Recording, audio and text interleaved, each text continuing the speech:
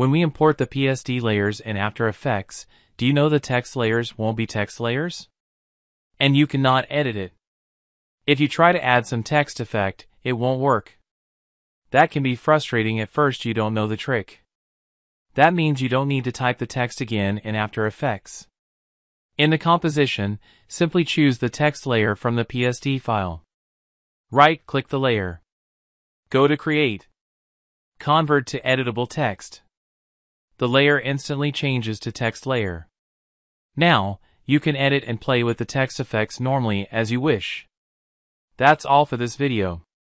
See you in next videos. And don't forget to subscribe. Let's share and learn together.